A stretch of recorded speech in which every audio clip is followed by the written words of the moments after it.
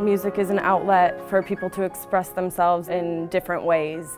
There's a common bond when it comes to music. It's a common language. Mrs. Starmer has been my teacher since kindergarten. It really turned music into my favorite subject. I always look forward to going to music class in elementary school.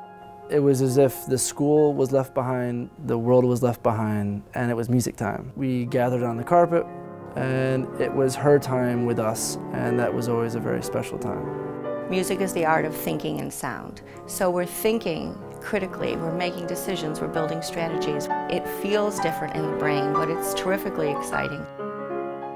Everything was really fun and exciting and new and different. She was so supportive and encouraging of us stepping outside of our comfort zones to do something special.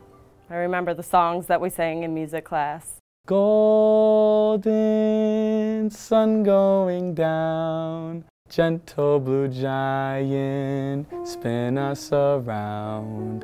At Ithaca College, I decided I wanted to be the best musician I could possibly be and then learn as much about education and teaching so I could then share it in the best possible way.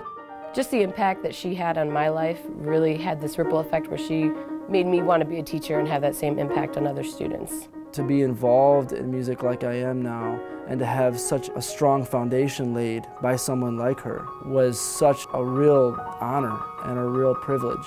I believe music helps you a lot with many of your subjects, even if it doesn't even seem like it's part of that. There's no question that we need the artistic pursuits of humanity.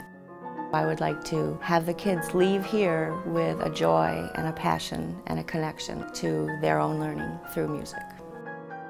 Mrs. Starmer, thank you for helping me appreciate music. Thank you for being such an inspiration to me and all of your students. Mrs. Starmer, thank you for preparing us to be able to go from classroom to stage and stage to life. You're the best. Mrs. Starmer, thank you for all the gifts that you've given me. And now I'm ready to pass those gifts on.